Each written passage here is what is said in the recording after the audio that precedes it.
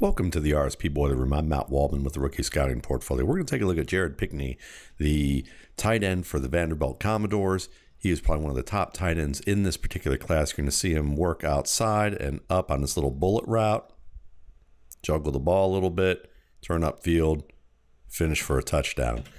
What I like about this play, I mean, he's a decent blocker, and you see him try and set up this outside block as if he may be stalk blocking the linebacker, and then he turns on the juice a little bit to get past him. And I love the extension here to catch this ball, because you're going to have a defensive back behind him. He knows that he's going to have a defender behind him, and he still goes up to win the ball. Takes the hit, comes down with it again when the ball pops loose, and then just nice job finishing, just lowering the shoulder. And he gets chopped in half here, and he lands kind of awkwardly here. I mean, that's a pretty awkward landing here, right on the shoulder, and then his bottom half kind of whiplashes back. That lower back's probably feeling real good about right now. But I like the toughness. I mean, this is a guy who's willing to go up in traffic, uses his hands first. That's a tough catch. Comes down with it, juggles it a little bit, but he gets a second chance opportunity. And because he used his hands first, he had to, of course, but he had good fingertip usage with his hands. It didn't just strike off of his palms. It was able to slow the recoil a little bit so that he had chances to have these opportunities even after getting hit, and then still to be able to hold on to that ball after he gets chopped down like this. Tough dude.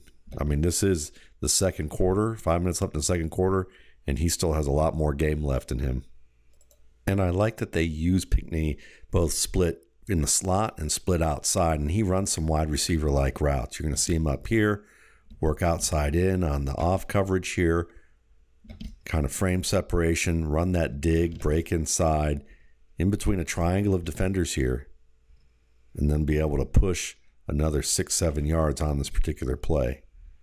This is a strong dude too. Kind of reminds me a little bit of Algie Crumpler back in the day. Algie Crumpler was a guy who could block really well. I think Pinkney's got a ways to go as a blocker, but he does a lot of the right things you want to see as a cut blocker, drive blocker, reach blocker, stalk blocker.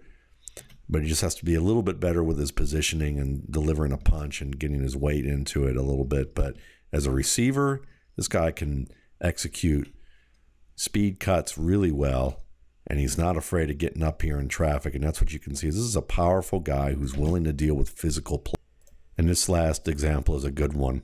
You're going to see him bottom left or slot left here.